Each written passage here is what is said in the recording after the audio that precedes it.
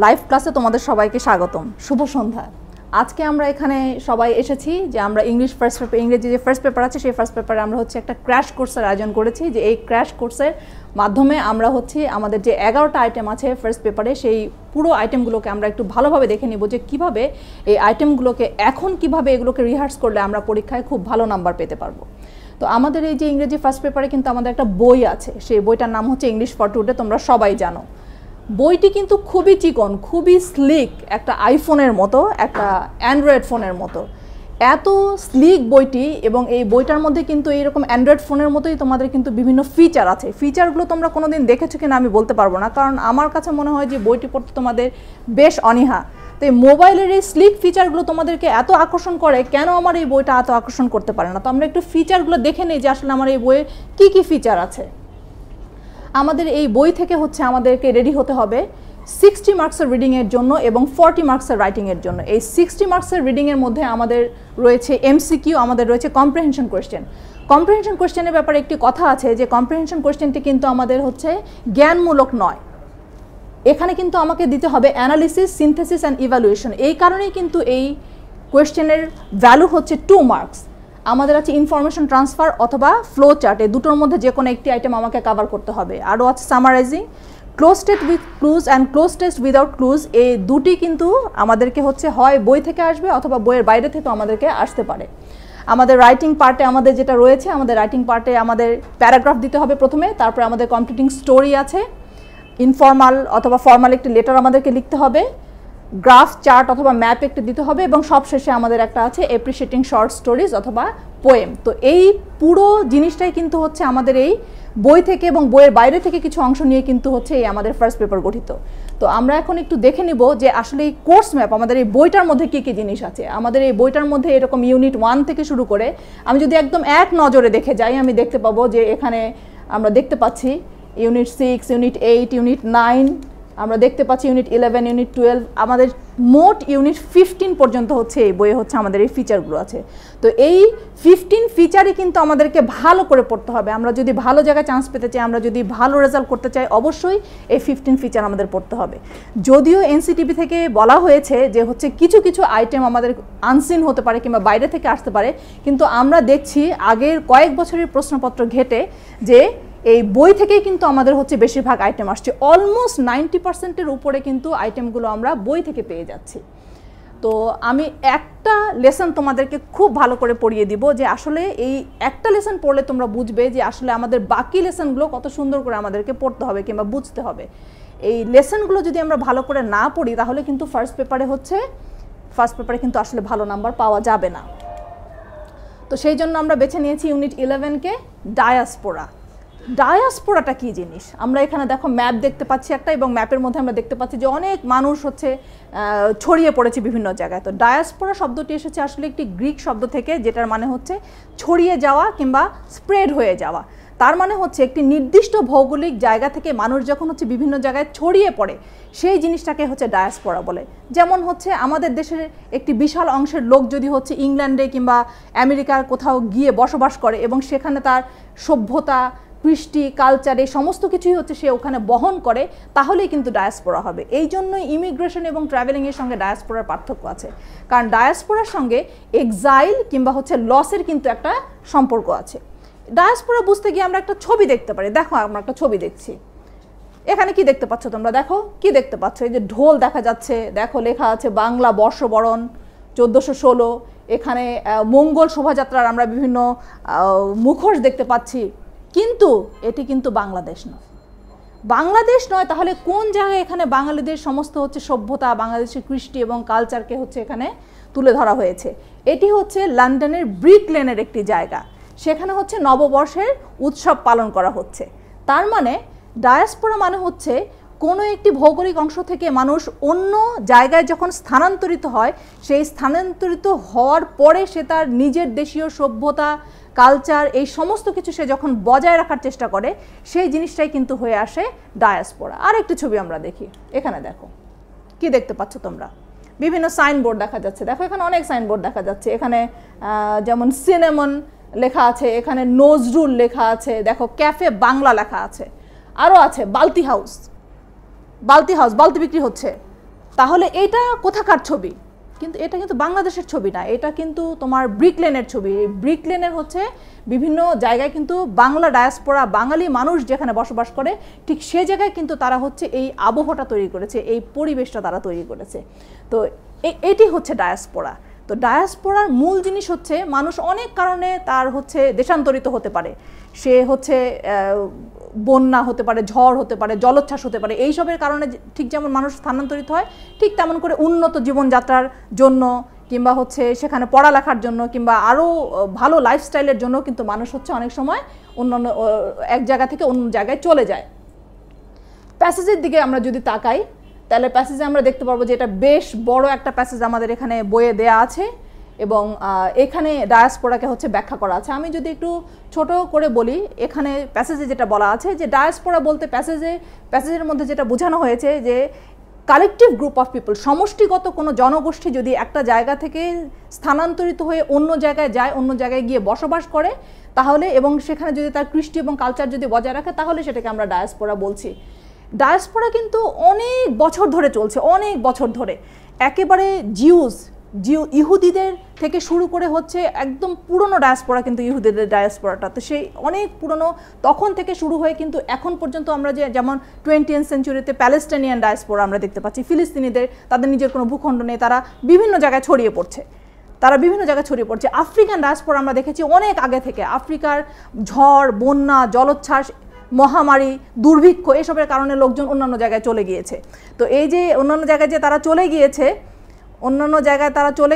তো এই যে তাদের যে চলে যাওয়াটা, ওখান থেকে গিয়ে কিন্তু তারা ফিরে আসেনি, তারাও কিন্তু উন্নত জীবনযাত্রার জন্য কিন্তু তারা ওই সব জায়গায় গিয়েছে। তো এই যে ডায়াসপোরা, তার মানে কি একটা জায়গা থেকে অন্য জায়গায় যখন মানুষ চলে গেল এবং সেখানে গিয়ে বসবাস করলো এবং তার নিজের সভ্যতা আবার হচ্ছে ওইখানে সে ইম্পোজ করার চেষ্টা করছে, তো এই সমস্ত কিছু মিলিয়েই কিন্তু ডায়াসপোরা হচ্ছে। এখন কিন্তু বর্তমান যুগে কিন্তু ডায়াসপোরাটা আবার অন্য কারণে হয়ে থাকে। গ্লোবালাইজেশন কিন্তু একটা বড় বিশ্বায়ন, একটা বড় রিজন যার কারণে হচ্ছে ডায়াসপোরা হয়ে থাকে। বিশ্বায়নের সঙ্গে তাহলে এই ডায়াসপোরার সম্পর্ক কি, এই ছড়িয়ে ছিটিয়ে পড়ার সম্পর্ক কি? বিশ্বায়নের ফলে সবসময় মনে রেখো কমিউনিকেশন এবং ট্রান্সপোর্টেশন কিন্তু খুব ইজি হয়ে গেছে। অত্যন্ত অল্প সময়ে মানুষ একজনের সঙ্গে অন্যজন কথা বলতে পারে, অত্যন্ত অল্প সময়ে মানুষ এক জায়গা থেকে অন্য জায়গায় যেতে পারে, এগুলো ইজিয়ার হয়ে গেছে, এক্সেসটা ইজি হয়ে গেছে। এই এক্সেস ইজি হয়ে যাওয়ার কারণে মানুষ এক দেশ থেকে অন্য দেশে চাকরির খোঁজে, এক দেশ থেকে অন্য জায়গায় পড়াশোনার জন্য কিন্তু তারা চলে যাচ্ছে। এবং এই কারণেই হচ্ছে এই বর্তমানের যে গ্লোবালাইজেশনের যে ফেনোমেনা এখন তৈরি হয়েছে, এটি কিন্তু স্কলারদেরকে খুব ভাবাচ্ছে এবং তারা এটা সম্পর্কে দিক নির্দেশনা দিচ্ছে। তো বইয়ের প্যাসেজে হচ্ছে তোমাকে এই রকম ইনফরমেশন দেওয়া আছে। তো এই ধরনের একটা প্যাসেজ থেকে কি রকমের কোয়েশ্চেন আসতে পারে কিংবা আমরা কিভাবে প্রিপারেশন নিব?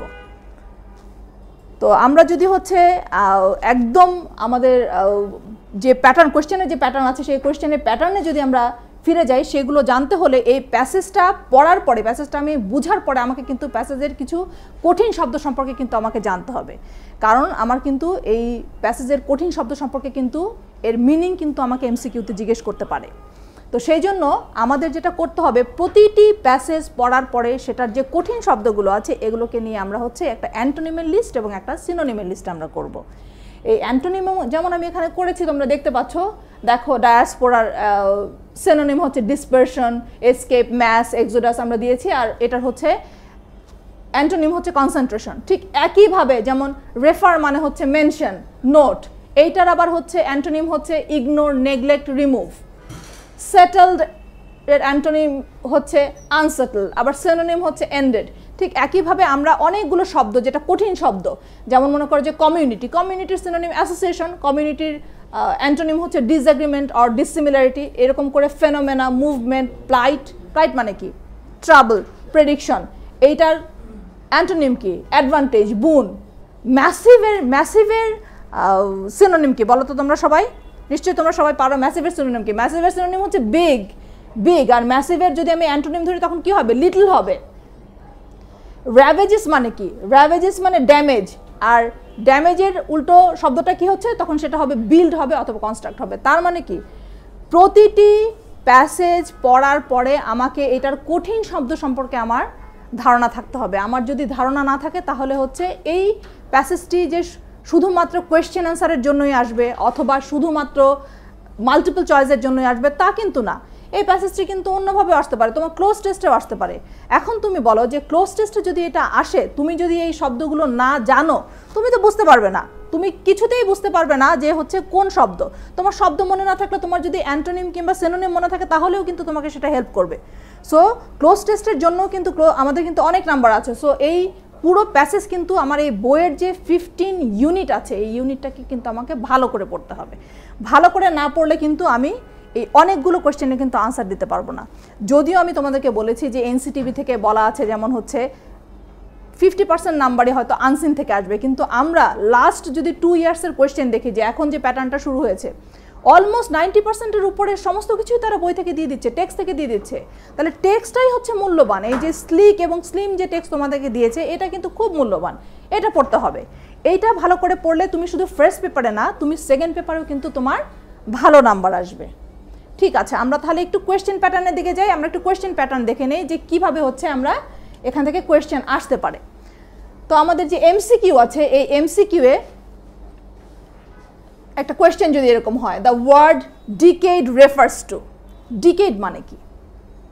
এই যে আমি বললাম যে কিছু কঠিন শব্দের মানে জানতে হবে। তুমি যদি ডিকেডের মানে না জানো তাহলে তুমি কিভাবে বলবে যে এটা 5 ইয়ার্স না 6 ইয়ার্স না 30 ইয়ার্স না 10 ইয়ার্স, কোনটা? তো এটা তো আগে জানতে হবে। সবাই কমেন্টে লিখো তো যে এখানে হচ্ছে ডিকেডে তোমরা কি করছো, ডিকেডের এটার মানেটা কি, তোমরা সবাই লিখো কমেন্টে, আমি একটু দেখবো। ঠিক আছে, এটা কি 50 ইয়ার্স? 50 ইয়ার্স? 50 ইয়ার্স না। 50 ইয়ার্স যদি তোমরা লিখে থাকো তাহলে তোমরা মানুষ না, তোমরা ড্রাগন, তোমরা এখানে বসবাস করো না। ঠিক আছে, এটার মানে হচ্ছে আসলে 10 ইয়ার্স, ডিকেড মানে 10 ইয়ার্স। আচ্ছা, এরপরে আমরা আসি। এরপরে দেখো, what does diaspora mean? Always remember your answer should be close to the text. টেক্সটের একদম কাছাকাছি থাকতে হবে। টেক্সটে তোমাকে যে ইনফরমেশন দেওয়া আছে, তোমার নিজের মাথায় যে ইনফরমেশন আছে এটা তুমি এখানে ইউজ করবে না। তোমার টেক্সটে যে ইনফরমেশন দেওয়া আছে সেই ইনফরমেশন তুমি ইউজ করবে। যেমন এখানে বলা আছে people live in their own countries, তারপরে বলা আছে পিপল গো অ্যাব্রোড, এটা কি diaspora? People work in other countries, এটা কি ডায়াসপোরা? নাকি নাম্বার 4? তোমরা লিখো তো, চটপট করে তোমরা কমেন্টে দিয়ে দাও। এটা 1 হবে, 2 হবে, 3 হবে নাকি 4 হবে? এই তো অনেকেই পেরেছো, 4 হবে। এটা সবাই জানে যে people live their own countries and settle in other parts of the world. ভৌগোলিক অবস্থান বিচ্যুত হয়ে এক জায়গা থেকে অন্য জায়গায় গিয়ে যখন হচ্ছে মানুষ বসবাস করবে তখন সেটাকে হচ্ছে আমরা ডায়াসপোরা বলি। আচ্ছা, আরও দেখো, the closest meaning of massive কি? আমি এর আগেই বলেছি কিন্তু ম্যাসিভ মানে কি? ম্যাসিভ মানে কি টাইনি? ম্যাসিভ মানে কি অনেক বড়? না ম্যাসিভ মানে স্লিম? কোনটা? এই যেমন এখানে দেওয়া আছে tiny, slim, long, very big, এটা কোনটা হবে? 1, 2, 3 না 4? আমার টোন শুনেই তোমরা বুঝতে পারছো যে এটি হবে 4। আচ্ছা, আরও দেখি আমরা, the এরিয়ানস came to the Indian subcontinent from, কোথা থেকে এসেছে? প্যাসেজের মধ্যে স্পষ্ট দেওয়া আছে কোন জায়গা থেকে এসেছে। আমেরিকা থেকে এসেছে, আফ্রিকা থেকে এসেছে, সেন্ট্রাল ইউরোপ থেকে এসেছে নাকি ইউরোপ থেকে এসেছে? তোমরা সবাই পেরেছো, আমি বুঝতেই পারছি এটি আসলে হবে সেন্ট্রাল ইউরোপ থেকে। এখন আমরা দেখি, when were the Jewish people forced to leave their lands? এটা আমি আগেই বলেছি যখন তোমাদেরকে প্যাসেজটা আমি পড়ালাম যে এটি আসলে ইন অ্যানশিয়েন্ট টাইমস হবে, কারণ এটি হচ্ছে সবচেয়ে পুরনো সভ্যতা যেটি কিনা ডায়াসপোরার শিকার হয়েছিল। এরপরে আমরা একটু কোয়েশ্চেন আনসারের দিকে আমরা একটু আসি। আমাদের কোয়েশ্চেন আনসার কিন্তু 2 মার্কসের এবং আমাদের কিন্তু কোনো জ্ঞানমূলক কোয়েশ্চেন আনসার আসলে এখানে নেই। আমাদেরকে লিখতে হয় অ্যানালিটিক্যাল, আমাদেরকে লিখতে হয় সিনথেটিক কোয়েশ্চেন এবং আমাদেরকে হচ্ছে ইভ্যালুয়েশন করতে হয়। যেহেতু এই ইভ্যালুয়েশন, সিনথেটিক এবং অ্যানালিসিস আছে, আমাদের কিন্তু কোয়েশ্চেনটা এক্সপ্লেনেটরি হতে হবে, একটু বড় হতে হবে। কখনোই হচ্ছে এটিকে এক লাইনে লেখার চেষ্টা করবে না তোমরা। এটিকে লেখার জন্য সবসময় মিনিমাম 2 লাইন, যদি কখনো 2টা পার্ট থাকে তাহলে অবশ্যই হচ্ছে এটিকে 3 থেকে 4 লাইন তোমরা করবে। অতিরিক্ত বড়ও করবে না, অতিরিক্ত ছোট করবে না। একটু আমরা দেখে নেই, what does diaspora refer to? R all ডায়াসপোরাস voluntary? এখানে কিন্তু 2টো কোয়েশ্চেন আছে, 2টো কোয়েশ্চেন। তো 2টো কোয়েশ্চেনের মধ্যে প্রথমে আমাকে বলতে হবে যে ডায়াসপোরা মানে কি। দেখো কি লেখা আছে, the word diaspora refers to A group of people who living there হোমল্যান্ডস gate settle in other parts of the world for various reasons. অনেক কারণে এই ডায়াসপোরা তৈরি হতে পারে। সেকেন্ড কোয়েশ্চেন ছিল যে এটি ভলান্টারি কিনা। তো আমরা কিন্তু কখনোই no all the ডায়াসপোরাস are not voluntary এটা বলে কিন্তু আমরা ছেড়ে দেবো না, আমরা কিন্তু কারণটা বলবো যে কেন ডায়াসপোরা ভলান্টারি না। Sometimes people R force to do so because of operation, injustice, war or ravages of nature. যেহেতু আমাকে সিনথেসিস কোয়েশ্চেন এবং ইভ্যালুয়েটিভ কোয়েশ্চেনের আনসার দিতে হবে, সেই কারণে কিন্তু আমার টেক্সটের জিনিসের সঙ্গে সঙ্গে কিন্তু আমাকে নিজেকেও কিন্তু অ্যানালিসিস করতে হবে এবং আমাকে কিন্তু ওইভাবে আনসার দিতে হবে। সেকেন্ড কোয়েশ্চেন আসি আমরা, দেখো তোমরা, when has the study of diaspora started to attract scholars, এটা আমরা পড়েছি যে অনলি ইন রিসেন্ট টাইমসে হচ্ছে ঘটনাটা ঘটছে। কিন্তু অনলি ইন রিসেন্ট টাইমস আমি যখন বলছি তখন কিন্তু এটা শুধুমাত্র এক লাইনের মধ্যে চলে আসছে, আমার কিন্তু এটা এক্সপ্লেনেটরি হচ্ছে না। যদি এক্সপ্লেনেটরি না হয় তাহলে কি হবে, নাম্বার কমে যাবে। তাহলে সেই ক্ষেত্রে আমরা কি করব, তাহলে সেই ক্ষেত্রে এটা কেমন করে আমরা টুইস্ট করে লিখবো যাতে হচ্ছে আমার নাম্বারও না কমে এবং আমার যে হচ্ছে উত্তরটা আছে সেই ইনফরমেশনটাও যেন এখানে চলে আসে। যেমন the issue of diaspora is very old, আমি বলে দিলাম আগে, বাট গ্লোবালাইজেশন গিভস এটা নিউ টুইস্ট। কারণ কি, যেহেতু স্কলাররা হচ্ছে নতুনভাবে সাম্প্রতিকভাবে হচ্ছে এটির উপরে হচ্ছে আগ্রহী হয়েছেন, আর সাম্প্রতিকভাবে গ্লোবালাইজেশনের কারণেই কিন্তু ডায়াসপোরাটা বৃদ্ধি পেয়েছে। People migrate voluntarily for improved lifestyle and security. So recently scholars have taken a lot of interest to study and identify the reasons of increasing diaspora. সুতরাং আমাকে কিন্তু অ্যানালিসিস করে কিন্তু বলতে হবে যে হচ্ছে আনসারটা হচ্ছে আমি কিভাবে হচ্ছে খাতার মধ্যে প্লেস করব। আমি কিন্তু কখনোই হচ্ছে এমন করে প্লেস করব না যাতে সেটা হচ্ছে আনএন্ডিং কিংবা হচ্ছে অসমাপ্ত এরকম কোনো জিনিস যেন মনে না হয় আমার আনসারকে। চলে আসি থার্ড কোয়েশ্চেনে আছে what are some of the major ডায়াসপোরাস of the past. এখানে আসলে তোমার সংশ্লেষণ কিংবা বিশ্লেষণের কিচ্ছু নেই, প্রতিটি লাইন তোমার বইয়ে দেওয়া আছে যে আমাদের অতীতে কোন কোন ডায়াসপোরা ছিল। যেমন আমাদের অতীতে সবচেয়ে আগে ছিল আমাদের জিউইশ ডায়াসপোরা, তারপরে আমাদের প্যালেস্টিনিয়ান ডায়াসপোরা আছে, আমাদের আফ্রিকান ডায়াসপোরা আছে, আমাদের ইন্ডিয়ান এরিয়ানসদের ডায়াসপোরা আছে। এই চারটার কথা লিখলেই হচ্ছে আমাদের হয়ে যাচ্ছে এখানে। 4 নম্বর কোয়েশ্চেনে আসি, what has globalization to do with diaspora. এই কোয়েশ্চেনটার আনসার কিন্তু বইয়ে ডিরেক্টলি দেয়া নেই। বইয়ে দেয়া আছে গ্লোবালাইজেশনের জন্য হচ্ছে ডায়াসপোরা ঘটছে, কিন্তু কেন ডায়াসপোরাটা ঘটছে এই কথাটা কিন্তু বলা নেই। তো এইটার কারণটা কি, diaspora is tied to globalization because transportation and communication technology have made human movement much easier. নতুন বিশ্বায়নের সঙ্গে সঙ্গে আইসিটি এবং টেকনোলজির কমিউনিকেশন হচ্ছে মানুষের জন্য কি করেছে, সহজলভ্য করেছে। কোনো জায়গায় যাওয়া, কোথাও কোনো খবর পাওয়া, কোনো ইনফরমেশন নেওয়া, সমস্ত কিছু সহজলভ্য করেছে। খুব সহজে মানুষ এক জায়গা থেকে অন্য জায়গার ইনফরমেশন পেয়ে যায়, খুব সহজে মানুষ এক জায়গা থেকে অন্য জায়গায় চাকরি করতে পারে, তারা পড়াশোনা করতে যেতে পারে। এইসব কারণেই কিন্তু কি হয়েছে, গ্লোবালাইজেশন আর হচ্ছে ডায়াসপোরাটা রিলেটেড। এক্সপ্লেন করে বলতে হবে, তুমি যদি এক্সপ্লেন করে না বলো তাহলে কিন্তু এখানে 2 মার্কসের মধ্যে 2 মার্কস তুমি পাবে না।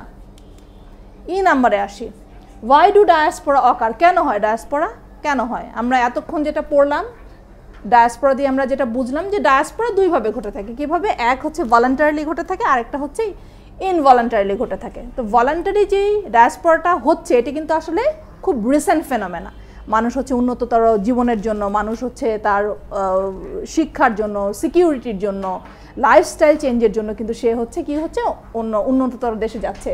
আর আগে যেটা হয়েছে কিংবা এখনও কোনো কোনো জায়গায় হয়েছে, যেমন আফ্রিকায় দুর্ভিক্ষর জন্য মানুষ হচ্ছে অন্য জায়গায় চলে গিয়েছে। এরিয়ান সভ্যতা কিংবা আর্য সভ্যতা যে কেন চলে এসেছিল সেন্ট্রাল ইউরোপ থেকে সেটা কিন্তু এখনও আমাদের জানা নেই। কিন্তু আফ্রিকান ডায়াসপোরাটা কিন্তু প্রকৃতির যে বিরূপ প্রতিক্রিয়া, বিরূপ পরিবেশ, এসবের কারণেই কিন্তু কি হচ্ছে আফ্রিকান ডায়াসপোরাটা কিন্তু আসলে বিভিন্ন জায়গায় ছড়িয়ে ছিটে পড়েছে। তো সেই সবগুলো এক্সপ্লেনেশন লাগবে। যেমন এখানে লেখা আছে diaspora ochre for various reasons such as social or political injustice and operation, war, natural calamity and insecurity. এটি কিন্তু তোমার একটি সংশ্লেষণ কোয়েশ্চেন, তোমাকে কিন্তু ভালো করে বুঝে আনসার দিতে হবে। Besides this people also migrate to other places for better life, globalization and safety. তো এই যে এই সবগুলো জিনিস তুমি যখন এক জায়গায় বলবে, তুমি যখন পুরো জিনিসটা যখন তুলনামূলক আলোচনা করবে তখনই কিন্তু তোমার হচ্ছে কোয়েশ্চেনটা কিন্তু পূর্ণ হবে, পূর্ণাঙ্গ হবে এবং তখনই কিন্তু তুমি পূর্ণ নাম্বার পাবে। ঠিক আছে, এখন আমরা জানি যে হচ্ছে আমাদের 3টি সিন প্যাসেজ থাকে। এই 3টি সিন প্যাসেজের মধ্যে থেকে হচ্ছে আমাদেরকে বিভিন্ন ধরনের বিভিন্ন প্যাটার্নের কোয়েশ্চেনকে হচ্ছে কোয়েশ্চেনের আনসার করতে হয়। প্রথম প্যাসেজটা আমরা বেছে নিয়েছিলাম হচ্ছে ডায়াসপোরা। আমরা সেকেন্ড প্যাসেজে এসেছি। সেকেন্ড প্যাসেজটা তোমরা সবাই যেহেতু বইটা অলমোস্ট তোমরা শেষ করে ফেলেছো, তোমরা জানো যে এটি হচ্ছে পিস মুভমেন্টের উপরে হচ্ছে এই বইটি। পিস মুভমেন্টের উপরে এই আমার যে হচ্ছে এই যে প্যাসেজটি এখানে লেখা আছে, পিস মুভমেন্ট একটি খুবই ভালো প্যাসেজ। কিসের জন্য? ফ্লো চার্টের জন্য এবং একই সঙ্গে হচ্ছে ইনফরমেশন ট্রান্সফারের জন্য। আমাদের কিন্তু ইনফরমেশন ট্রান্সফার এবং হচ্ছে ফ্লো চার্ট কিন্তু কখনোই একসঙ্গে আসবে না, কখনোই না, একটা আসবে, হয় ইনফরমেশন ট্রান্সফার আসবে অথবা ফ্লো চার্ট আসবে। তো আমাদের এই পিস মুভমেন্টের আসলে কি বলা হয়েছে? পিস মুভমেন্টে যেমন হচ্ছে আমাদের কি কি অ্যাক্টিভিটিস করলে হচ্ছে আমাদের পিস মুভমেন্টটা ত্বরান্বিত হবে, কি কি কাজের মাধ্যমে হচ্ছে আমরা বিশ্বে শান্তি বজায় রাখতে পারবো, কিংবা কি কিভাবে হচ্ছে অশান্তিকে হচ্ছে দূর করা যায়, এই জিনিসটাই কিন্তু পিস মুভমেন্ট যে তোমরা যে প্যাসেজটা দেখতে পাচ্ছ এই প্যাসেজের মধ্যে হচ্ছে বলা আছে। এইটার ব্যাপারেও আমার একই দিক নির্দেশনা থাকবে। আমি ঠিক যেভাবে তোমাদেরকে ফার্স্ট প্যাসেজটা পড়িয়েছি এটাও কিন্তু সেভাবে কঠিন শব্দ, সিনোনিম, অ্যান্টোনিম সমস্ত কিছু কিন্তু বের করে তোমাদেরকে এটা পড়তে হবে। তোমরা যদি এটা টেক্সটটা যদি না পড়ো, এটি কিন্তু হচ্ছে পরীক্ষার হলে গিয়ে কিন্তু মনে হবে যে মঙ্গল গ্রহ থেকে আসছো, কারণ এই চেনা প্যাসেজ কিন্তু তখন লাগতে থাকবে অচেনা। তো এই অচেনা প্যাসেজ দিয়ে তো তখন তো খুব ভালো নাম্বার পাওয়ার তো আশা নাই। ভালো নাম্বার পাওয়ার আশা না থাকলে অ্যাডমিশন হবে কোথায়? কোথাও অ্যাডমিশন হবে না। তো সেই জন্য আমাদের কিন্তু এই প্যাসেজগুলো পড়তে হবে। আমার ধারণা তোমাদের এইগুলো যে প্যাসেজগুলো আমি প্রত্যেকটা বেছেছি অসম্ভব ইম্পর্টেন্ট প্যাসেজ, অসম্ভব ইম্পর্টেন্ট প্যাসেজ। 10টারও বেশি হচ্ছে আমরা টেস্ট পেপার বেছে নিয়ে আমরা দেখেছি যে সবচেয়ে বেশি কোন প্যাসেজগুলো হচ্ছে তারা টেস্ট পরীক্ষা দিয়েছে, মডেল টেস্ট পরীক্ষা দিয়েছে। আমি কিন্তু বেছে বেছে সেই প্যাসেজগুলো তোমাদের জন্য নিয়ে এসেছি। তো সো এই প্যাসেজগুলো ইন্ডিকেট করার মানেও কিন্তু এটা হচ্ছে যে এই প্যাসেজগুলো কিন্তু তোমাদেরকে ভালো করে পড়তে হবে। ঠিক আছে, এখন আমরা দেখি ইনফরমেশন ট্রান্সফার। ইনফরমেশন ট্রান্সফারটা কিন্তু আসলে কঠিন না। এখানে হচ্ছে একটা ইনফরমেশন গ্যাপ থাকে, ইনফরমেশন গ্যাপ থাকে, 10টা গ্যাপ থাকে। এই 10টা গ্যাপে কিন্তু তোমাকে হচ্ছে এই আনসারটা বসাতে হবে। যেমন এখানে তোমরা দেখতে পাচ্ছ, যেমন হচ্ছে হোয়াট হু, এই হোয়াট হু দিয়ে হচ্ছে তোমাকে এখানে যদি কোনো ইনফরমেশন গ্যাপ থাকে তাহলে তোমাকে ওই হোয়াট এবং হুর মধ্যে কে পড়ছে সেটা তোমাকে বলতে হবে। তারপরে ইভেন্ট এবং অকারেন্স আছে। ইভেন্ট এবং অকারেন্সের মধ্যে তোমার যদি কোনো গ্যাপ থাকে তাহলে সেই ক্ষেত্রে এই গ্যাপটা কোনটার সাথে সুইটেবল সেই কথাটা তোমাকে বলতে হবে। হোয়াট আছে, ওয়্যার আছে, তারপরে আছে রিজন এবং হাউ। এটি হচ্ছে একদম প্যাসেজটি তুমি যদি বুঝতে পারো, প্যাসেজ থেকে বলতে গেলে অলমোস্ট হুবহুই লাইনগুলো তোলা থাকে। সো এইখানে এই ইনফরমেশন গ্যাপটাকে পূরণ করা কিন্তু খুব কঠিন জিনিস নয়। এই ইনফরমেশন গ্যাপটা তোমরা দুভাবে পূরণ করতে পারো। এটি যেহেতু অলমোস্ট ফিক্সড আনসার, তোমরা কিন্তু এটিকে 1 2 3 4 5 যে রোমান সংখ্যাগুলো আছে 10 পর্যন্ত লিখে তোমরা এটিকে খাতায় প্লেস করতে পারো, অথবা তোমরা এখানে আমি আনসার এখানে দিয়ে দিয়েছি, এখানে আনসার দেখতে পারো। তোমরা এভাবে করেও কিন্তু তোমরা লিখবে, কিন্তু খবরদার আমি কিন্তু এখানে লাল কালি ব্যবহার করেছি। লাল কালি ব্যবহার করা তোমাদের জন্য একেবারে গর্হিত কাজ। সবুজ কালি তো আরও ব্যবহার করবে না। সবুজ কালি হচ্ছে হেড এক্সামিনারদের কালি। তো এখানে তুমি তোমার কালো কালিটাই তুমি কিন্তু ব্যবহার করবে এখানে। এইটার সঙ্গে আমাদের অর হয়ে আছে হচ্ছে আমাদের ফ্লো চার্ট। এই একই প্যাসেজ থেকে হচ্ছে ফ্লো চার্টের জন্য হচ্ছে আমি কোয়েশ্চেন তৈরি করেছি দুটো। এই কোয়েশ্চেন দেখো, যেমন এখানে কোয়েশ্চেন আছে, তোমাকে এই ফ্লো চার্ট দিয়ে তোমাকে তৈরি করতে হবে showing the means of achieving goals of piece movement. কিভাবে পিস মুভমেন্টের গোলটাকে হচ্ছে তুমি আয়ত্ত করবে সেই জিনিসটাকে হচ্ছে তোমাকে এখানে লিখতে হবে। ফ্লো চার্ট লেখার সময় আমরা দেখি যে পরীক্ষার কোয়েশ্চেনের মধ্যে হচ্ছে দেখো ফ্লো চার্টটা হচ্ছে এখানে 1 2 3 4 5 6 পর্যন্ত আছে। তো এই ফ্লো চার্টটা তোমরা অনেক সময় দেখা যায় যে অনেকভাবে তোমরা এটাকে লেখো, অনেকভাবে এটাকে লিখতে যাবে না। তোমার যদি 6টা বক্স যদি কিংবা উপরে 3টা নিচে 3টা বক্স যদি তুমি অ্যাড করো, আমাদেরকে অ্যারো দিতে হয়, এই অ্যারোগুলো দিতে হয়। এই দেখা যায় যে এই পর্যন্ত অ্যারো ঠিক আছে, তারপরে গিয়ে আর তোমরা অ্যারোটাকে ঠিক করতে পারো না, দেখা যায় যে কাউন্টার ক্লকওয়াইজ এটাকে ঘুরতে থাকো। তো অনেক সময় আমি দেখি যে এরকম সাপ খোপও তোমরা আঁকতে থাকো। প্লিজ এইগুলো করবা না। তো সেই কারণে এইভাবে একদম না সেই কারণে এইভাবে কখনো হচ্ছে কোনো জিনিস তোমরা লিখতে যাবে না, একদম না। এরকম সাপ খোপ কখনো আঁকবে না পরীক্ষার খাতার মধ্যে। যাই হোক, সাপটা হচ্ছে বেশ শক্তিশালী সাপ এঁকে ফেলেছি, এটা মুছতে বেশ সময় লাগছে। কিভাবে লিখবো তাহলে আমরা ফ্লো চার্ট? খাতাটা তো হচ্ছে A4 সাইজের পেপার, খাতাটা যদি আমার A4 সাইজের পেপার হয় তাহলে আমার জন্য ভালো হয় ঠিক এইভাবে যদি আমি হচ্ছে টপ টু বটম যদি আমি বক্সগুলো আঁকি, টপ টু বটম আমি বক্সগুলো আঁকবো। বক্সগুলো শুধু আঁকবো না, আমি 1 2 3 4 5 6 আমার কিন্তু একটা করে দেওয়া থাকবে এবং বাকি 5টা কিন্তু, তার মানে আমাকে 6 নম্বর পর্যন্ত আমাকে করতে হবে। প্রতিটার জন্য কিন্তু আমার 2 মার্কস। ফ্লো চার্ট করার সময় আমাদেরকে খেয়াল রাখতে হবে আমরা কোনো ফুল সেন্টেন্স আমরা এখানে লিখবো না, কোনো ফুল সেন্টেন্স আমরা এখানে লিখবো না। আমরা হচ্ছে কোনো সাবজেক্ট, যেমন মনে করো যে কোনো মানুষের নাম, কোনো অক্সিলারি ভার্ব, এইগুলো দিয়ে হচ্ছে আমরা এটাকে শুরু করব না। এটি যেমন হচ্ছে এখন যেভাবে দেওয়া আছে, যেমন নাউন ফরমেশনে কিন্তু এগুলো দেওয়া আছে, তো আমার কিন্তু সব একটা লাইনের মধ্যে কিন্তু পিস মুভমেন্টের এই গোলটাকে আমার দেখানো হয়েছে। যেমন অ্যাডভোকেসি অফ প্যাসিফিজম আমার দেয়াই আছে, আরও আছে নন violent resistance, diplomacy, boycott, demonstration, piece camp, আরও কিন্তু অনেক ছিল।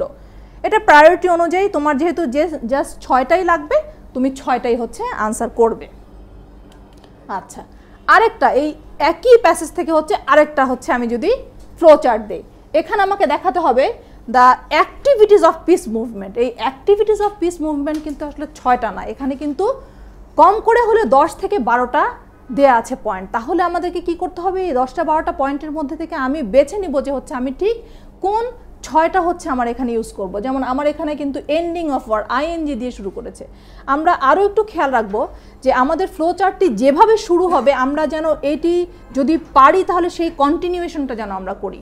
যেমন এখানে আইএনজি দিয়ে শুরু হয়েছে, আমরা চেষ্টা করব যাতে বাকি ঘরগুলোও হচ্ছে আমাদের এই আইএনজি দিয়ে যেন হচ্ছে আমরা শেষ করতে পারি। তো বইয়ের মধ্যে হচ্ছে আমাদের যেমন ছিল এন্ডিং অফ ওয়ার কথাটা ছিল না, আইএনজি ছিল না, এখানে কিন্তু এন্ডিং অফ ওয়ার করেছে এবং বাকি পয়েন্টগুলো কিন্তু আমাদেরকে ওই রকম করে হচ্ছে চেঞ্জ করতে হবে। যেমন আমার যদি এন্ডিং অফ ওয়ার হয়, আমি সেকেন্ডে দিলাম minimising inter human violence in a particular place. তারপরে আছে ব্যানিং অফ গানস, দেখো সবগুলো আইএনজি করছি। অ্যাচিভিং ওয়ার্ল্ড পিস, অ্যাডভোকেটিং প্যাসিফিজম, তারপরে বলেছি supporting anti war political candidates and people who exposes war crimes or কনস্পিরেসিস। সুতরাং আমার কিন্তু এই জিনিসটা কিন্তু মাথায় রাখতে হবে, কোথাও যদি টু ইনফিনিটিভ ফ্রেজ দিয়ে শুরু হয় আমি টু মেনটেন করব, কোথাও যদি হচ্ছে আমার আইএনজি দিয়ে শুরু হয় আমি আইএনজিটা মেনটেন করার চেষ্টা করব, কোথাও যদি নাউন ফ্রেজ দিয়ে শুরু হয় আমি নাউন ফ্রেজ দিয়ে করব, কোথাও কোথাও বাই, ডুইং, সো এরকম হচ্ছে অ্যাডভার্বিয়াল দিয়ে হয়, সেই অ্যাডভার্বিয়ালটা যদি থাকে তাহলে আমি চেষ্টা করব যেন এই অ্যাডভার্বিয়ালটা দিয়ে যেন শেষ হয়। মোদ্দা কথা আমি কিন্তু কোনোভাবে সেন্টেন্স লিখতে পারবো না, সেন্টেন্স কোনোভাবে আমি লিখতে পারবো না, সেন্টেন্স লিখতে কিন্তু আমার পুরো নাম্বারটা চলে যাবে। তো সেই জন্য আমাকে কিন্তু ফ্লো চার্টে কিন্তু 10 নাম্বার, এবং এটি কিন্তু ঠিক হলে তোমাকে 10 নাম্বারই দিবে। শুধু খেয়াল রাখবে বক্স আঁকতে কখনো ভুল করবে না, বক্সটার জন্য কিন্তু নাম্বার আছে, তুমি যদি বক্স না দাও it is not a flow chart. So box তোমাকে আঁকতে হবে, বক্সের জন্য কিন্তু তোমার নাম্বার আছে। এবং এই যে অ্যারো চিহ্নগুলো যে দেখতে পাচ্ছ, এই অ্যারো চিহ্নগুলো দিবে, অ্যারো চিহ্নগুলো হচ্ছে ফ্লোটা বোঝায় যে কনসিকুয়েন্সিয়ালি ক্রোনোলজিক্যালি কোনখান থেকে কোন জায়গায় জিনিসটা আসছে। এবং এখানে যে নাম্বারিংটা আছে 1 থেকে 6 পর্যন্ত, এই নাম্বারিংটাও তোমরা দিবে। ঠিক আছে, আমাদের এর পরের টেক্সট হচ্ছে সামারাইজ করা। এই সামারাইজের জন্য আমি যে টেক্সটটি বেছে নিয়েছি সেটি হচ্ছে বঙ্গবন্ধু শেখ মুজিবুর রহমানের আমাদের যে হচ্ছে স্পিচ ছিল একটি 7 মার্চের যে স্পিচটি ছিল, সেই স্পিচের ওপরে হচ্ছে এই টেক্সটটি। তো এই টেক্সটে আমি তোমাদেরকে একটু বলে দিচ্ছি যে আসলে এই টেক্সটের মধ্যে কী ছিল। এই টেক্সটের মধ্যে শেখ মুজিবুর রহমান বলেছেন যে শেখ মুজিবুর রহমান ইয়াহিয়া খানের সাথে কি কি কথা বলতে চেয়েছিলেন, কিভাবে হচ্ছে তাদের সঙ্গে বিভিন্ন কথাবার্তা বলার সঙ্গে সঙ্গে হচ্ছে আমাদের যে দাবি দাওয়াগুলো সেইগুলো হচ্ছে উনি আদায় করতে চেয়েছেন, কিন্তু আমাদের কোনো কথাই শোনা হয়নি। আমাদের কোনো কথাই হচ্ছে পাকিস্তানি হানাদার বাহিনী তারা কিন্তু শুনেনি। এমনকি আমরা যে মেজরিটি ছিলাম তারপরেও কিন্তু তারা হচ্ছে আমাদেরকে কোনো পাত্তাই দেয়নি। এমনকি বঙ্গবন্ধু শেখ মুজিবুর রহমান এমন কথাও বলেছিলেন যে পাকিস্তানিরা যদি একজনও হয় এবং তারা যদি ন্যায় কথা বলে তাহলেও আমরা মেজরিটি হলেও আমরা সেটা মেনে নিব। কিন্তু এরপরেও কিন্তু কি হলো না, এরপরেও কিন্তু তারা কিন্তু কোনো সভা বসালো না, যার কারণে আমরা কিন্তু ওদের সঙ্গে বসে যে একটা কোনো নেগোসিয়েশন করাই নেগোসিয়েশনে কিন্তু আমরা আসতে পারলাম না। সামারি করার ব্যাপারে তোমাদেরকে আমি একটা ছোট্ট গল্প বলতে চাই। সেই গল্পটা হচ্ছে, তোমরা খরগোশ এবং কচ্ছপের গল্পটা সবাই জানো তোমরা খরগোশ আর কচ্ছপ কি হয়েছিল। খরগোশ আর কচ্ছপের গল্পে এক ছিল খরগোশ আর এক ছিল কচ্ছপ, তাই না? একদিন খরগোশ আর কচ্ছপ দৌড় লাগালো, তারপরে হচ্ছে খরগোশ যেহেতু এগিয়ে গেছে সে বনের মধ্যে একটু ঘুমিয়ে নেওয়ার চেষ্টা করলো, আর কচ্ছপ সেই গুটি গুটি পায়ে কিন্তু সে চলতে শুরু করলো, এবং শেষ পর্যন্ত সে হচ্ছে খরগোশকে ক্রস করে সে ফ্রেস্ট হয়ে গেল, আর খরগোশ কিন্তু উঠে দেখলো যে হচ্ছে সে কিন্তু পিছিয়ে পড়েছে। আমি যখন এই অংশটার সামারি লিখবো, আমার এই অংশের সামারি কি হবে? Slow and steady wins the race. এটাই তো, যে সময়ের মূল্য যারা বিচার করে না, সময়ের মূল্য যারা বিবেচনা করে না, তারা হচ্ছে জীবনে কখনো বড় হতে পারে না। সময়ের মূল্য বিবেচনা করতে হবে, এবং সেই জন্য এটি হচ্ছে জীবনের হচ্ছে মূল কথা। দেখো এই সামারির মধ্যে কিন্তু আমি খরগোশের কথা বলিনি, কচ্ছপের কথা বলিনি। সামারির মধ্যে বাহুল্য জিনিস, এক্সাম্পল, অ্যাডজেক্টিভ, এই জিনিসগুলো বেশি ইউজ করবেন না। সামারি হচ্ছে মূল কথা। The smaller the summary, the bigger will be the number. আর তুমি যত বড় সামারি লিখবা তত তোমার নাম্বার কিন্তু কমতেই থাকবে। তো এই জন্য কিন্তু সামারি লেখাটা কিন্তু খুব একটা আর্ট, এবং 5 থেকে 6 লাইন, 5 থেকে 6 লাইন মানে হচ্ছে 5 থেকে 6 সেন্টেন্সের বেশি সামারি আসলে লিখবে না। 5 থেকে 6 সেন্টেন্সের বেশি সামারি লিখলে কিন্তু আসলে এই সামারিটা আসলে কোনো সামারি হয় না। অনেক সময় আমরা পরীক্ষার খাতায় দেখে থাকি যে এই যে প্যাসেজ আছে, প্যাসেজের চেয়েও সামারি বড়, মানে প্যাসেজ যদি থাকে হচ্ছে 12 লাইনের, সামারি আছে 16 লাইনের, তাহলে সেখানে নাম্বার পাবে কিভাবে? সেটা তো সামারি হলো না, সেটা হচ্ছে ভাব সম্প্রসারণ হলো। তো এই ভুলগুলো যেন না হয়, এগুলো কিন্তু খেয়াল রাখতে হবে একদম। তোমাদের দেখো, চিনতে পারছো? এই তোমাদেরই কারো হাতের লেখা হবে, তোমাদেরই কারো হাতের লেখা হবে। দেখো এখানে 10-এ 6 পেয়েছে, ভালোই পেয়েছে, নাম্বারটা তো বেশ ভালো। হ্যাঁ, কেন বেশ ভালো নাম্বার পেয়েছে? দেখো এখানে সামারিটা কিন্তু খুব ছোট করে সুন্দর করে লিখেছে। এখানে কোনো বাহুল্য অ্যাডজেক্টিভ কিংবা অন্য কোনো কিছুই কিন্তু সে এখানে লেখেনি, কিংবা কোনো সনের কথা সে উল্লেখ করেনি। সে একদম স্ট্রেট বলেছে যে history of Bangladesh is that of the shedding blood. The people of Bengal had been shot in every movement. When Yahya Khan fell into power, he promised to restore democracy, but he did not hold a national assembly to hand over the power. তো এই যে ছোট করে যে সে পুরো জিনিসটা বলতে পেরেছে, এটার মধ্যেই কিন্তু আর্ট। ঠিক আছে, এইটাই কিন্তু আমরা চাচ্ছি সামারিতে। তো সেই জন্য আমাদের সামারি কিন্তু সুন্দর হতে হবে। আরও কিছু এক্সাম্পল দেখাই, তোমরাই তো লিখো এসব জিনিস। দেখো কি লেখো, এই দেখো কি লিখছো, দেখো the above text সামারাইজেস the history of Bangladesh. কি দরকার বাপ, এইটা লেখার কি দরকার? এইটা লিখলে ভাষার সৌন্দর্য নষ্ট হয়। সামারি কিন্তু সবসময় যেহেতু অল্প কথায় লিখতে হয়, সেজন্য আমি একটা লাইনও নষ্ট করব না, আমাকে সুন্দরভাবে লিখতে হবে। তো সেই জন্য আমরা যখন সামারিটা লিখবো, সামারি লেখার সময় এই যে দ্য অ্যাবাভ টেক্সট সামারাইজেস, এই কথাটা বলার আসলে কোনো প্রয়োজন নাই। তুমি সরাসরি কিন্তু দ্য হিস্ট্রি অফ বাংলাদেশ অথবা বঙ্গবন্ধু শেখ মুজিবুর রহমান দিয়ে কিন্তু তুমি শুরু করতে পারো। এগুলো কিন্তু ভাষার সৌন্দর্য নষ্ট করে। আরও একটু দেখি, আরও তোমরা কি কি লেখো দেখি। এই দেখো, এই যে আমি বললাম 12 লাইনের প্যাসেজ, 16 লাইনের সামারি, কিভাবে সম্ভব? হ্যাঁ, কিভাবে এটা সম্ভব? এই দেখো লিখছি টু বিগ কাটা। হ্যাঁ, ওই যে যত বড় লিখবা সামারি তত কম নাম্বার পাইছে 2। এটা আমার কোনো দোষ নাই, এটা হচ্ছে এটা সে বুঝে নাই। এটা এরকম তো না বুঝলে হবে না। এখন তুমি যদি মনে করো যত বড় লিখবে তত বেশি নাম্বার দিবে, তাহলে তো এটা হবে না। এটা তো তোমাকে আয়তনটা বুঝতে হবে যে কোন জিনিসের আয়তন কোনটা। ঠিক আছে, কোন জিনিসের আয়তন কোনটা সেই জিনিসটা দিতে হবে। তোমাদের যদি খাতা দেখার অপশন থাকতো বোর্ডে, তাহলে আমি এখানে একটা ব্যাঙের ইমো এঁকে দিতাম। কারণ আসলে খুবই আমার কষ্ট লাগে যে তোমরা কিভাবে তোমরা এরকম জিনিসগুলো তোমরা লিখো। এত বলার পরও একটা সামারি কিভাবে ভাব সম্প্রসারণ হয়। গেল এখানে দেখো, এখানে কিন্তু 7 পেয়েছে, খুব একটা স্মাইলি ফেস আমি দিয়েছি এখানে। দেখো কত সুন্দর করে লিখেছে, খুবই শর্ট করে লিখেছে, কোনো বাহুল্য নেই, কোনো অ্যাডজেক্টিভ নেই, কোনো এক্সপ্লেনেশন সেভাবে করে দেওয়া নেই। এই জিনিসটি একদম পুরো জিনিসটার জিসটা কিন্তু সে সুন্দরভাবে তুলে দিয়েছে। তো নাম্বার পাওয়ার জন্য কিন্তু তোমার কিন্তু সাইজ ম্যাটার্স। এখানে সামারিতে তো অবশ্যই, সামারি তুমি বড় লিখলেই তোমার হবে না, বড় লিখলেই পাতা গুনে লোকজন নাম্বার দেবে না, এইটা কিন্তু মাথায় রাখতে হবে। সো এই জিনিসটা বুঝতে হবে যে কিভাবে হচ্ছে আমরা সামারিটাকে লিখব।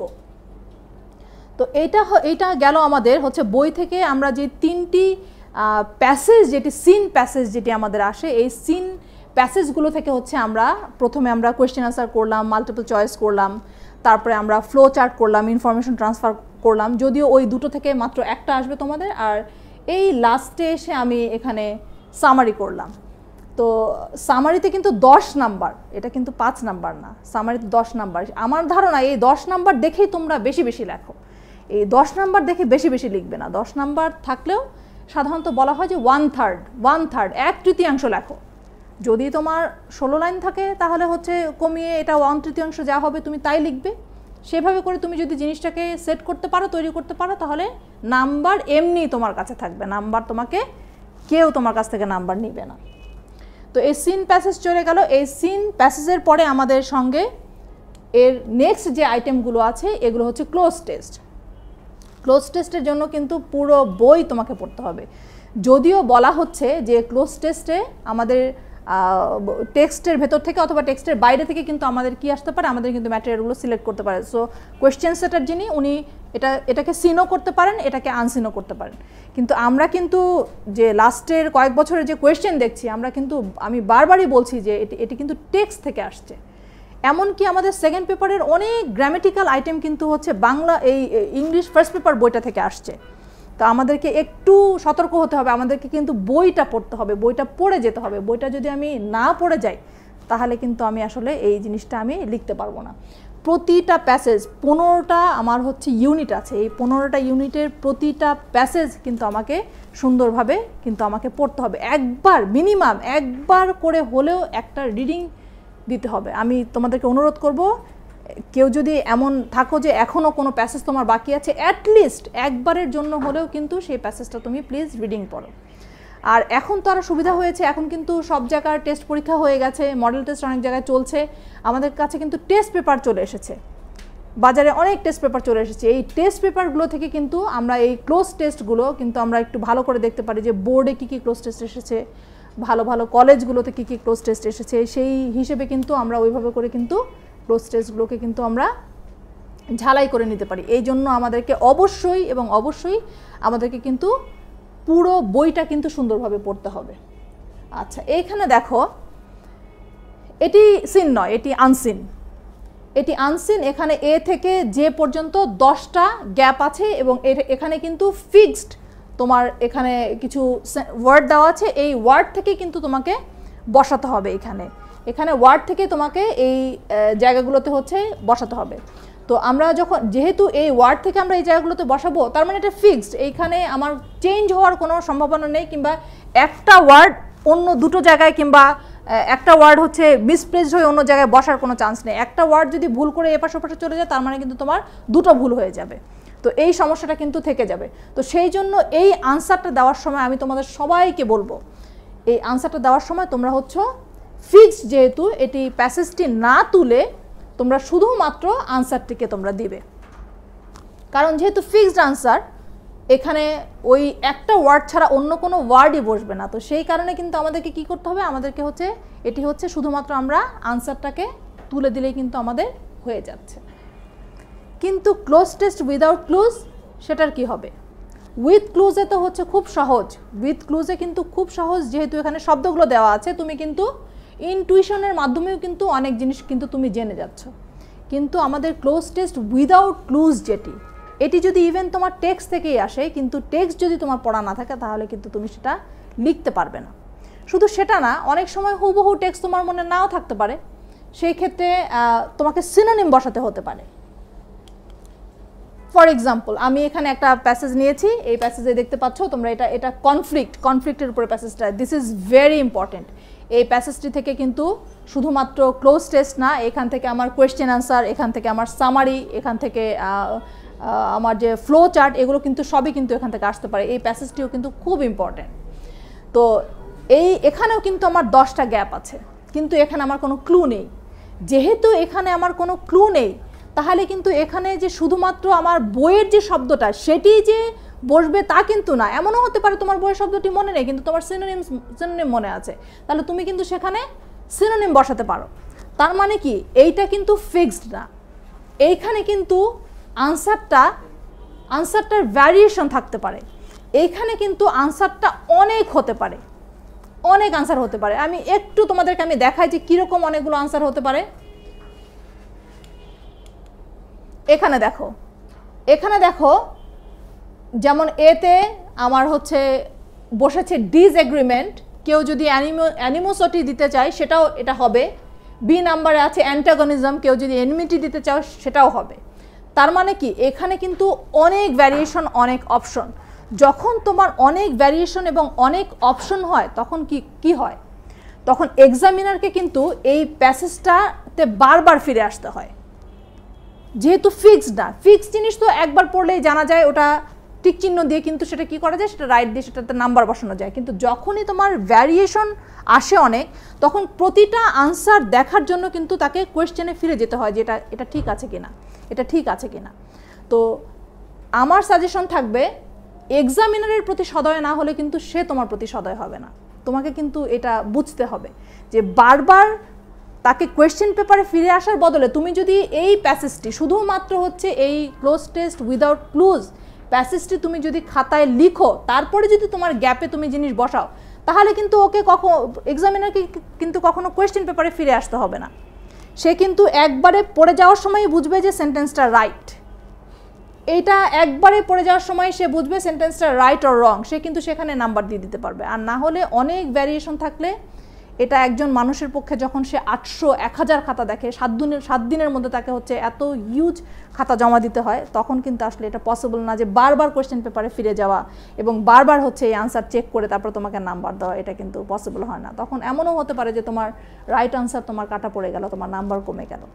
তো সেই জন্য আমার সাজেশন থাকবে যে ক্লোজ টেস্ট উইদাউট ক্লুজ যেটা, এটা তোমরা একটু তুলবে কষ্ট করে খাতায়, এটা তুলবে এবং এটা নাম্বার যেভাবে আছে এ থেকে জে পর্যন্ত তুমি আন্ডারলাইন করে সেই নাম্বারগুলো তুমি সেখানে সেভাবে বসিয়ে দিবে। তো এই গেল হচ্ছে আমাদের ক্লোজ টেস্ট উইথ ক্লুজ এবং ক্লোজ টেস্ট উইদাউট ক্লুজ। আমি বারবারই বলছি যে ক্লোজ টেস্ট উইথ ক্লুজ এবং cloze test without clues NCTB থেকে যদিও বলা আছে যে হচ্ছে এটি আনসিন হতে পারে, আমরা কিন্তু বারবারই দেখছি যে টেক্সট থেকে কিন্তু জিনিসটা আসছে।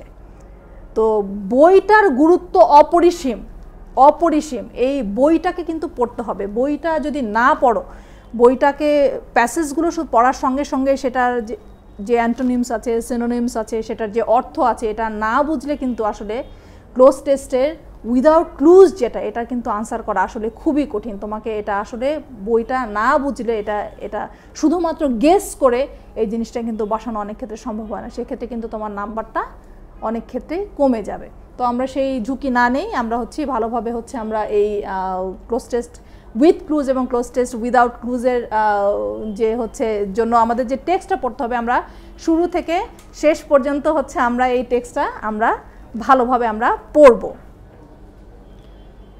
ঠিক আছে, আমরা এরপরে আমরা চলে আসি আমাদের রিঅ্যারেঞ্জমেন্ট। আমাদের জাম্বল 10টা সেন্টেন্স থাকে, এটা এই 10টা সেন্টেন্সকে হচ্ছে আমাদেরকে লিখতে হয়। এটি কিভাবে লিখতে হয়, এটি একটি বক্স আঁকতে হয়। এই বক্সের মধ্যে নিউমেরিক্যাল অর্ডারে হচ্ছে জিনিসটাকে আগে সাজাতে হয় এবং জিনিসটাকে সাজানোর পরে কিন্তু তারপরে কি করতে হয়, তারপরে হচ্ছে সেই স্টোরিটা আমাদেরকে লিখতে হয়। যেমন এখানে আমি একটা খুব বড় একটা রেড সাইন দিয়েছি। এই রেড সাইন দিয়ে কি বোঝাচ্ছে, এই রেড সাইন দিয়ে বোঝাচ্ছে যে এখানে যেভাবে সে লিখেছে, যে অর্ডারে লিখেছে, এটি ঠিক না। যেমন আমি প্রথম ঘরে আমি নিউমেরিক্যাল অর্ডার আমি লিখব, প্রথম ঘরে 1 2 3 4 থেকে 10 পর্যন্ত আমি প্রথম ঘরে আমি লিখব। তাহলে আমার নিচের ঘরে কি থাকবে, আমার নিচের ঘরে কোয়েশ্চেন পেপারে জাম্বল সেন্টেন্সটা যেভাবে দেয়া আছে, এটা যদি রোমান সংখ্যায় দেয়া থাকে তাহলে রোমান সংখ্যাটাই আমাকে এখানে লিখতে হবে। এখানে আমি একটা এক্সাম্পল এনেছি, তোমরা যদি দেখতে পারো তাহলে দেখতে পাবে যে এখানে সে প্রথমে রোমান সংখ্যা 6 লিখেছে, আবার নিউমেরিক্যাল অর্ডার একটা 6 লিখে রেখেছে, আবার রোমান সংখ্যা 10 লিখেছে, আবার নিউমেরিক্যাল অর্ডার। এটা লেখার দরকার নেই, এটা করবে না, এটা করবে না। কিংবা অনেক সময় আমরা খাতায় এমনও পাই উপরে 1 2 3 4 দেয়া আছে, কোয়েশ্চেনে রোমান সংখ্যা দেয়া আছে, কিন্তু এইখানে তোমরা এবিসিডি লিখে রেখেছো। এটা হলে কিন্তু কোনো নাম্বারই পাবে না। এখানে 10 মার্কসের মধ্যে কিন্তু একদম 10 মার্কস কিন্তু তোমার পুরো চলে যাবে। আর আরেকটা জিনিস যেটা হয় যে অনেক সময় কিন্তু একটা ঘর করে হচ্ছে ভুলে যদি একটা রং সেন্টেন্স যদি হচ্ছে মাঝখানে ঢুকে যায়, তাহলে কিন্তু একটা ঘর করে পিছিয়ে গেলে দেখা যায় যে সব কটা সেন্টেন্স কিন্তু রং হয়ে যায়। তো আমাদের এই যে রিঅ্যারেঞ্জমেন্ট, এই রিঅ্যারেঞ্জমেন্টটা তাহলে তোমরা কোথা থেকে পড়বে? রিঅ্যারেঞ্জমেন্ট পড়ার জন্য সবচেয়ে ভালো উপায় এখন হচ্ছে টেস্ট পেপার থেকে রিঅ্যারেঞ্জমেন্টটা পড়া। টেস্ট পেপারে যেহেতু বিভিন্ন কলেজের পরীক্ষাগুলো হয়ে গেছে, বিভিন্ন বোর্ডের কোয়েশ্চেন এর মধ্যে চলে এসেছে, তোমরা সেই কোয়েশ্চেনগুলো কিন্তু তোমরা সেটা দেখবে। এমনকি আমাদের টেক্সট বই থেকেও কিন্তু রিঅ্যারেঞ্জমেন্ট আসতে পারে। আমাদের অনেকগুলো মনীষীর জীবনী কিন্তু এখানে আছে, আমাদের নেলসন ম্যান্ডেলা আছে, আমাদের বঙ্গবন্ধু শেখ মুজিবুর রহমান আছে, মার্টিন লুথার কিং আছে, ভ্যালেন্টিনা তেরেস্কোভা আছে, আনা ফ্রাঙ্ক আছে, অনেক মানুষের অনেক বিখ্যাত মানুষকে নিয়ে কিন্তু হচ্ছে বইটিকে সাজানো হয়েছে। সো আমাদের কিন্তু এটি খুব স্বাভাবিক যে এমনও হতে পারে যে তোমাদের কিন্তু টেক্সটের ভেতর থেকে কিন্তু এই রিঅ্যারেঞ্জমেন্টটা চলে আসলো। এই জন্য টেক্সট কিন্তু পড়তে হবে, তোমরা যেটাই পড়ো না কেন টেক্সটে তোমাকে ফিরে যেতেই হবে তুমি যদি পরীক্ষায় ভালো নাম্বার পেতে চাও। আচ্ছা, আমরা তাহলে একটু দেখি যে এটা রাইটলি কিভাবে লেখা যায়। দেখো এখানে রাইটলি লিখেছে যে রাইটলি এখানে যেমন হচ্ছে প্রথমে যেমন নিউমেরিক্যাল অর্ডারে সাজিয়েছি এবং পরে আমরা দেখতে পাচ্ছি যে এখানে হচ্ছে আমাদের রোমান সংখ্যায় কিন্তু আমাদের এখানে বসিয়েছে এবং এখানে হচ্ছে পরে স্টোরিটা হচ্ছে পুরোটা হচ্ছে সে লিখে দিয়েছে। তো আমার মনে হয় যে এটা করাই ভালো হবে, কারণ ওখানে কিন্তু আসলে লেখা আছে যে রিঅ্যারেঞ্জমেন্টের মধ্যে তুমি রিঅ্যারেঞ্জ করার পরে তোমাকে পুরো স্টোরিটা লিখতে হবে। রিঅ্যারেঞ্জ করবে, নিউমেরিক্যাল অর্ডারে লিখবে আগে, তারপরে নিচে রোমান হরফে যদি থাকে লেখাটা রোমান হরফে জাম্বল সেন্টেন্সটা তুমি লিখবে, তারপরে হচ্ছে নিচে তার নিচে হচ্ছে সেই যে স্টোরিটা আছে এই স্টোরিটা হচ্ছে আমাকে দিয়ে দিতে হবে।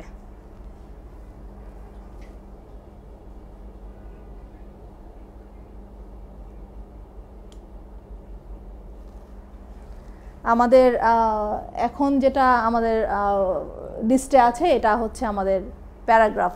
আমাদের প্যারাগ্রাফ আছে। প্যারাগ্রাফ তো আসলে সিন না, কিন্তু আমরা লাস্ট 2 ইয়ার্স এবং হচ্ছে সমস্ত যে টেস্ট পরীক্ষাগুলো হয়ে গেছে বিভিন্ন ভালো ভালো কলেজের, সেগুলো থেকে আমরা দেখলাম যে কিছু প্যারাগ্রাফ অলমোস্ট অনেকের কাছেই কমন, অনেকের কাছেই প্যারাগ্রাফগুলো কমন। কি সেই প্যারাগ্রাফগুলো? দেখো, ফুড অ্যাডাল্টারেশন, এটা কিন্তু তোমাদের টেক্সটে আছে। ফুড অ্যাডাল্টারেশনের উপরে একদম পুরোপুরি টেক্সটে আছে। Folk music and modern music, এটাও তোমাদের টেক্সটে আছে, text based. Etiquette and manners, একদম এইটা হুবহু তোমাদের টেক্সটের মধ্যে আছে। ডাউরি সিস্টেম নিয়ে আছে। ডায়াসপোরা তো আমি পড়ালাম কিছুক্ষণ আগে, ডায়াসপোরা তো আছেই তোমাদের এখানে। ক্লাইমেট চেঞ্জ আছে আমাদের এখানে। আর্লি ম্যারেজ নিয়েও হচ্ছে এখানে প্যাসেজ আছে। এটি একটু আনসিন অ্যান্ড আইডিয়াল স্টুডেন্ট, এর উপরে এটি সিন নয়, এটি টেক্সট থেকে আসেনি। অ্যাডোলেসেন্সের উপরে একটা পুরো ইউনিট আছে তোমাদের। তারপরে আছে ড্রিম অ্যান্ড রিয়েলিটি, আমাদের ড্রিম পোয়েম আছে।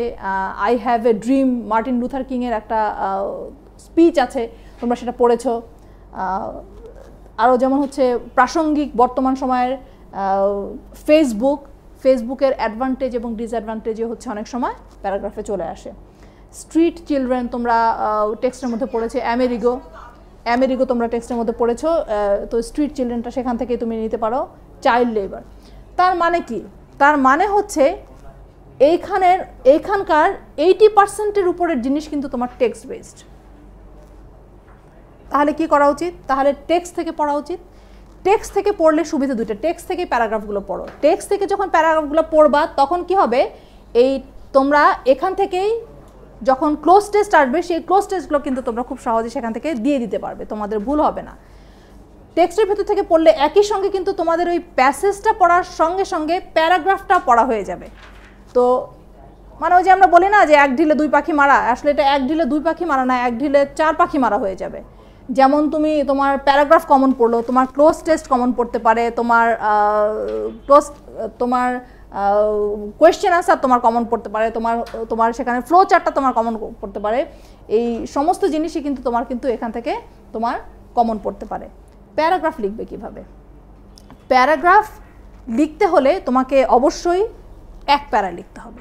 এক প্যারাগ্রাফের উপরে তুমি প্রথমে হেডিং দিবে, প্রথমে আগে হেডিং দিয়ে নিবে, হেডিং দিয়ে নিয়ে তারপরে হেডিংটা দিয়ে তারপরে সেখান থেকে হচ্ছে প্যারাগ্রাফ লেখা শুরু করবে। প্যারাগ্রাফটা এখানে আসলে কোনো সেরকম তোমাদের ওয়ার্ড বাইন্ডিং সেভাবে দেয়া নেই, কিন্তু প্যারাগ্রাফটা খুব ছোট করো না।